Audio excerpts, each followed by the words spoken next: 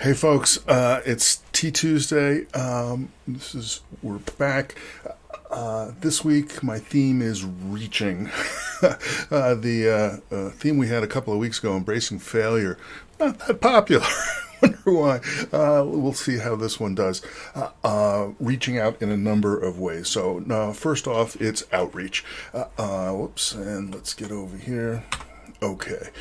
I feel like I'm doing a lot of outreach all of a sudden and beginning to get a little bit more traction on Twitter and so forth. So, right after the last T2sday update, I joined another Santa Fe Institute collective workshop on collective intelligence. I started on Wednesday, September 1st, the day after T2's update, but it actually had started on the day before, on T2sday. And, as usual with these SFI workshops, there were all kinds of interesting talks. And for me, one of the most interesting things was to get folks who have been studying more or less computational takes on human societies, stuff that's actually involving people, because certainly for the bigger picture of living computation, maybe a little bit beyond just the T2 tile project itself, that is all about understanding larger scale systems, actual living systems, as well as manufactured systems, as well as mixtures of living and manufactured systems, or mixtures of natural and manufactured systems, not sure how to say it, and how they behave and how they can be organized and how they fail and what we should be watching out for. Henry Farrell was talking about, open access versus, communication strategies that help flooding. I mean, there were lots of interesting talks. Jacob Foster was sort of a sociologist take, which was really interesting to me because it's something that I don't have as much contact with. That was very interesting. Anna Dornhaus, who I've seen a number of talks that she's done. She does all kinds of great stuff. Here she was talking about ants and, how they vary in their communication strategies and what it might suggest. Look at this. Anthill in the middle, and then this whole apparatus so that the ants have to decide which path they want to take, and no matter which one they take, they're going to be going wondering about the purpose of life as they go back and forth. But the result of this is that there's this relationship between some species of ants are much more oriented towards exploiting it the best that they know right now and dominating, like Solenopsis xyloni, which is a nasty stinging ant, Starship Troopers, or at the other end, much more oriented towards discovery and flexibility. There is Dorimyrmex insanus, like the T2 tile project community. Lots of interesting stuff came out of that. In addition, this had been working, brewing under the hood in the background for a couple of months now, and it actually happened. Mark Hurst is a fellow that runs the Techtonic broadcast that is broadcast on WFMU out of New Jersey every week. And he interviewed me a week or so ago for the open first episode of his 5th season of the Techtonic podcast, which was yesterday. And that was great fun. And so this is his take on the T2 tile project, right? Dave Ackley has a modest goal of re-architecting all computers, ought to have some ambition.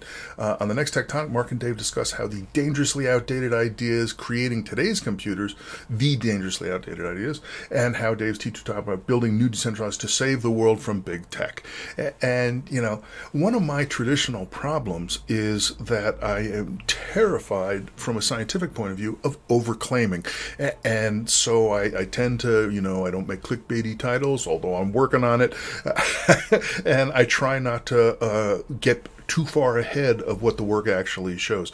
But it's really refreshing and helpful to see other people's takes coming back at me on this stuff. And, there was a chat, he found the original brick wall construction illustration that he used on the podcast page, and there was all this kind of chat, interesting stuff going on. I joined in, tried to chip in thoughts from here and there and so forth. It was really great. So, Mark, thank you for that. And, Jeff and Michael, two guys who've been sort of working behind the scenes, helping out with the project for years, at least for Jeff, got this set up, and that was just super great. So that was the Techtonic podcast, and that was yesterday, but that's not even the last thing. Then just last night, Ivan Reese, who is the current steward of the Future of Coding community, which is a podcast and all kinds of related material about trying to take a bigger view of programming and coding, which, very compatible with, again, the Hyperspace Academy stuff, the We Are Coders philosophical perspective that I'm trying to pitch in the bigger picture, where the T2 tile is gonna fit in as an implementation example. That part of the whole We Are Coders philosophy is that the way you put substance under words. You can say these things like representation and ideas and truth, and who the hell knows what they mean.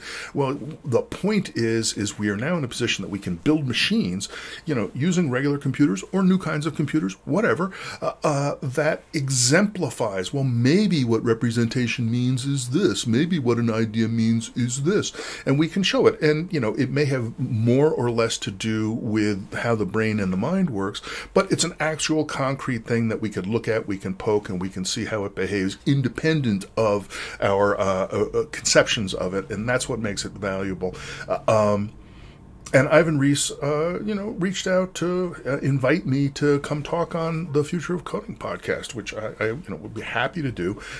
We talked a little bit on Twitter, and it's probably going to be in December. We'll see how that goes on news as it develops.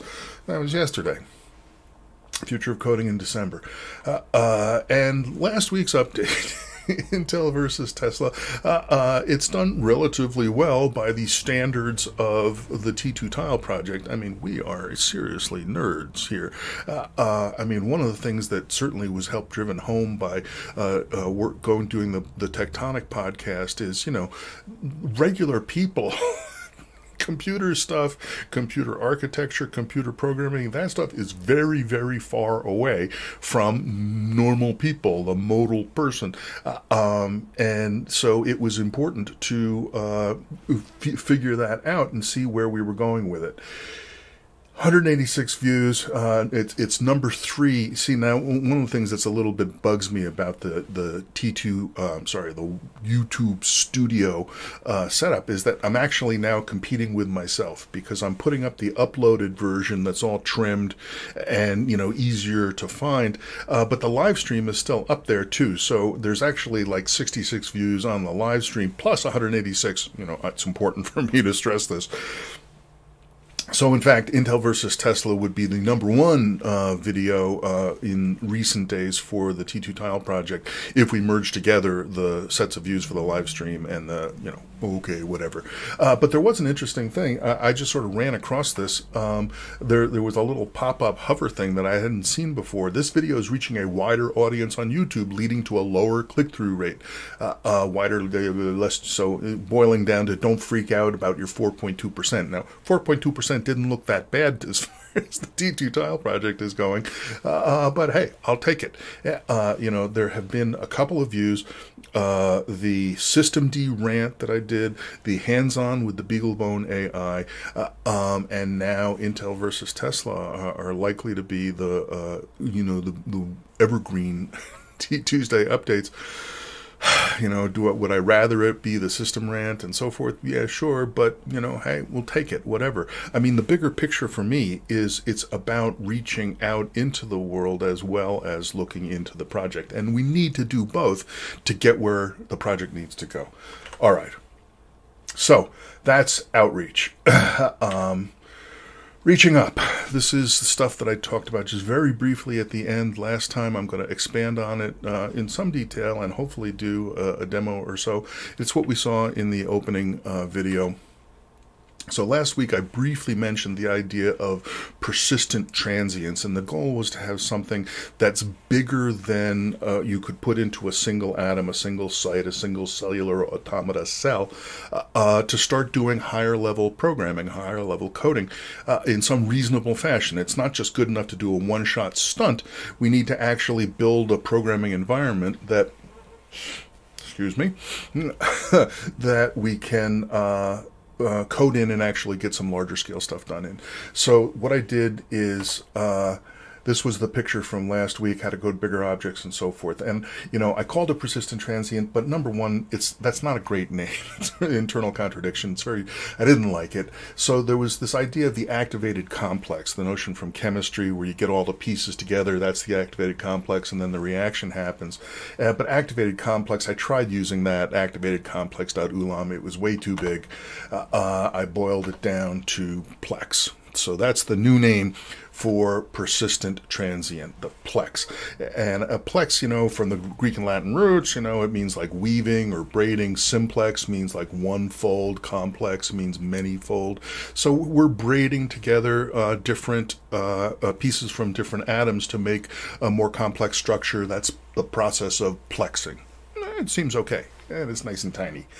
So now it's transient Plex. Once again, it's got this gather to pull together all the bits and put them in this bit storage that you use to hold them temporarily, do the event, and then scatter them back out till all the changes get recorded. Now there's a new class called Plexer, which is a base class for any atom that actually wants to participate in this plexing process. And the main method that it needs is getPlex. So we need to be able to know, given an atom, that the large-scale virtual object that we're supposed to be made out of it, we need to know what class that's supposed to be. And that's what the getPlex method is designed to return. Now, there's also a second method, printPlex, that I'll hopefully demonstrate for you that's got some new magic that I'm very happy about, and it took several days to get to.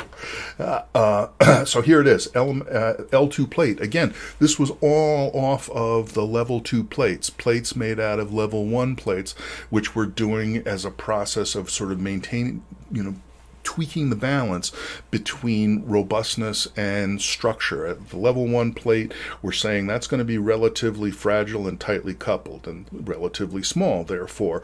The next scale up, the level 2 plate, they're going to be more decoupled. They're going to be able to survive without having everything all there at once, because they're going to be big enough that they're going to be spreading across tiles, and tiles are going to be messing up, and we're going to need to have a more flexible coupling between the individual pieces of the L2 plate. And there it is. Now, in addition to having L2 plate base as a superclass, it also inherits from payload T and Plexer. And here it is. So, you know, it gets very twisted. It gets kind of involved. But there are several stages, right? So we have the actual atoms. They inherit from Plexer. And they then report the type of atom, the type of virtual atom that they want to participate in. In this case, it's saying, I want to participate in an L2 seq plate. I'm sorry, L2 seq Plex atom, because the goal of this first test was to get level 2 plates being able to have a sequencer, a higher level control, without tying up additional spaces inside the L2 plate border. And from there, here it is. Now we get to the L2 seq Plex itself, which inherits from Plex, because so this is the process that actually has the gather and scatter methods, and in its case it looks, you know, in the middle of a side of a plate. But that's not even it, right? The L2 seq Plex is the thing that gathers the bits together and then goes Shazam and makes it into the virtual object, the transition state. That is L2 plate sequencer. So we've got Plex, we've got Plexer. Now in this particular example, we've got L2 seq plate and then L2 plate sequencer. Wow. it's getting a little easier in my head.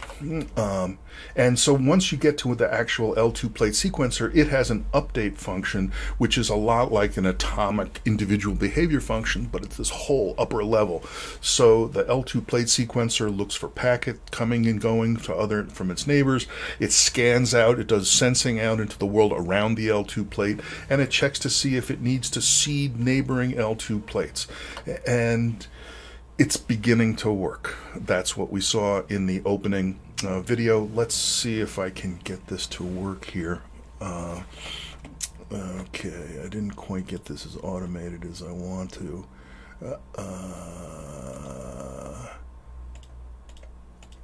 All right, how about that? Do we get that? Okay. So what we've got here is a seed my element, which is going to pop up and make a little 3x3 bunch of my elements, which is great. And now we're going to take the seed L2 plate. Again, this is just what we saw. There it is. Look at that. Okay. So this is all what we saw in the opening video, but now there's the one more step. Let's try this. Get an atom view window up. All right, so here, now we're just looking at some random L2 plate on the border of the thing. And, this has got all its particular details. And in particular, I think, can we now see this? Let's go over even further. There you go, maybe we can see it. Can maybe see the bits changing down here, right there. Except they're changing very slowly because there's kind of a lot going on the workstation. And this was, this is what you get. Where is the L2 plate sequencer? You can't see it. There's only one piece of it in this particular atom. But now, voila, there's a new tiny little button up here. And here's the L2 plate sequencer. Here's this distance it's got. Here's actually some little debugging output that's coming out in the middle. This is what going for the full structure of L2 plate sequencer and all that stuff actually got us. We have to write our own code to do this, but it can present. There's default code, which in fact is what this is using, that allows us to see the atoms that the result of pulling them together in the gather, like that. And this, of course, has already, I'd say close to already paid off its costs in the. Do we have two of me on the screen? Oh dear. Well, okay, we've finished the demo anyway. So let's go back to, or let's try to go back to. All right, there we go. It still looks like two of me because. Yes, folks, it is live. Okay, so that's the demo I wanted to show. Now, oops, no. Decent, now I'm all messed up. Select the scene. All right, and now. Oh yeah. Well, actually, this is another thing I wanted to show as well that I'll do real quick, and then I'll finish. I actually have gotten a little bit back into the tiles.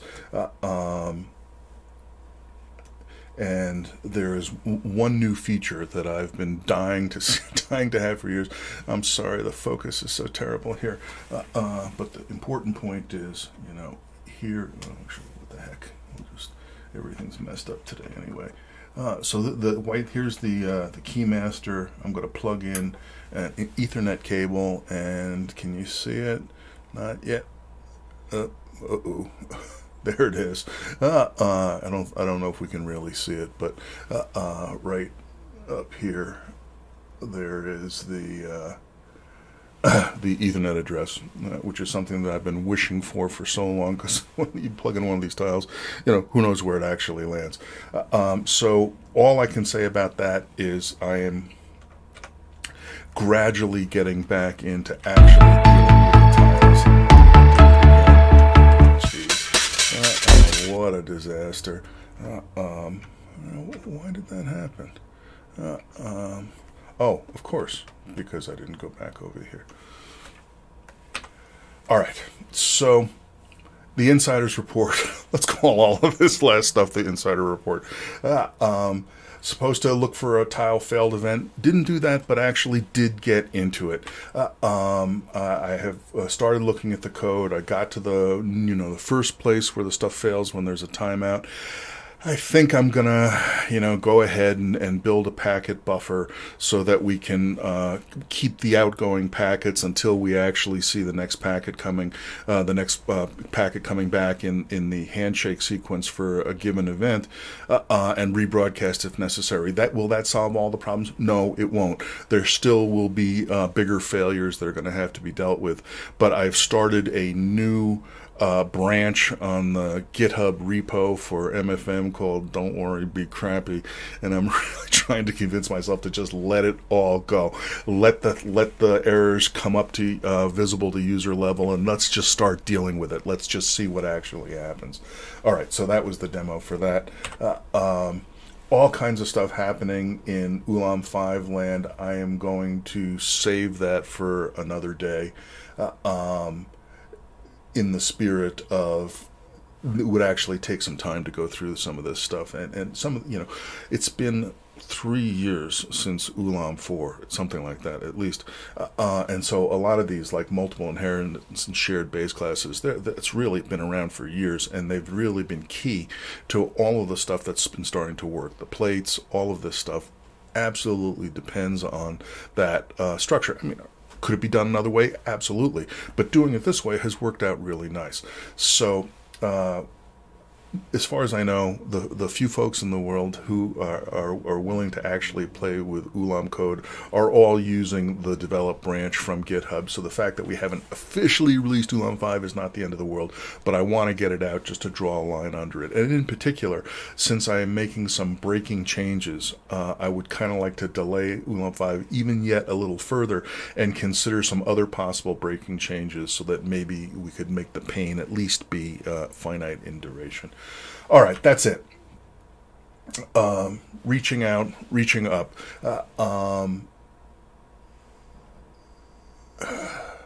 We'll see how it goes. I know I'm supposed to be working on the tiles. I will continue to work on the tiles, at the very least, designing how to make the next step as far as making it more robust. But I need to pursue Plex. That is feeling, a lot of possibility. Right now, the level 2 plate is looking pretty robust, but it's not moving yet. So that would be a goal that I personally, secretly, if I'm allowed to do stuff that's still on the simulator rather than on the tiles, I want to see L2 plate moving by next time. We shall see. Hope everybody's doing okay. Thanks for stopping in again here live or checking in later. Get to see my incredible embarrassment as I flail around pushing the buttons on OBS. I feel like, this is part of an arc that I'm sort of going through about learning how to be, learning how to go live. In my mind, there's always been this huge distinction between writing and speaking. And over the years, as everything's gotten recorded and zoomed and all this stuff, and since the pandemic especially, but even way before that, the distinction between what is the difference between speaking and writing, really. And I now sort of understand or believe that the difference between speaking and writing is that it's speaking if there are witnesses. It's speaking if there are folks there that could, at least in principle, interact live with you. That's what makes it speaking. And that's why conversations are sort of automatically kind of interesting in their way, as long as they're legit, as long as they're not scripted behind the scenes. So I'm going to keep on practicing doing these things live. Hopefully I'll get sort of smoother at it going forward. But, hey, it's the failures that drive the plot. It's the failures that make it drama. Thanks for coming in. I hope to see you in 2 weeks. Take care.